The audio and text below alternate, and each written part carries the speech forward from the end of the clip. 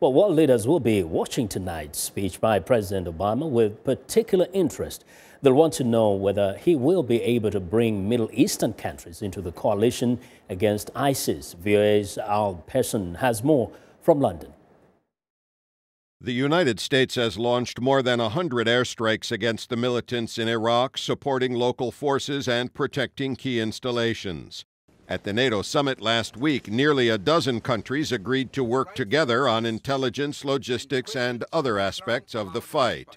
Now, President Obama is launching a broader strategy and inviting more countries to join, something he signaled at the end of the summit. And I think it is absolutely critical that we have Arab states, and specifically Sunni majority states, that are rejecting the kind of extremist nihilism that we're seeing out of ISIL, that say that is not what Islam is about, and are prepared to join us actively in the fight.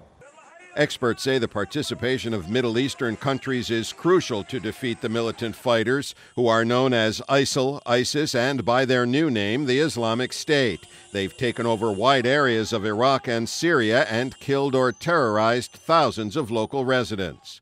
Yet research consultant Kathleen McInnes of London's Chatham House cautions that coalitions are much more easily built than maintained. While everybody agrees that ISIS is odious, they need to be defeated, the regional players, Turkey, Iran, Saudi Arabia, Jordan, they all have very different interests and objectives for the region.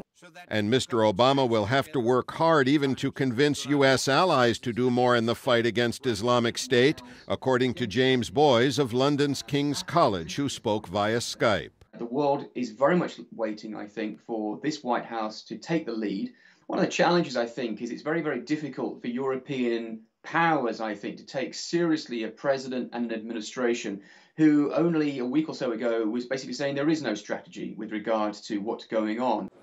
Still, Britain has already announced it will sell weapons to the Iraqi military, and experts say the formation of a new Iraqi government could make it possible to get more Iraqis to join the fight against the militants.